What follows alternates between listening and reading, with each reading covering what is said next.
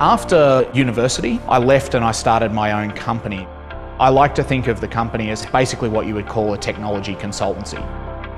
My name is James Riggal and I'm a director at BitLink. When you kind of boil BitLink down to its two components, on one hand, we love working with technology and we do a lot of technology projects ourselves. On the other hand, we love helping young people who want to explore that as a career. And so we spend as much time as we can working with kids and teaching them about this stuff. If you look back at kind of my career and the opportunities that I've had, none of it was planned. It was all luck. But it was a kind of manufactured luck because I was out there and I was doing things and I was meeting people and I was being passionate about my interest and getting involved with stuff. And in fact, I think public schooling has set me up for the career journey that I'm on. Without it, with something else, I don't know that I'd be where I am today.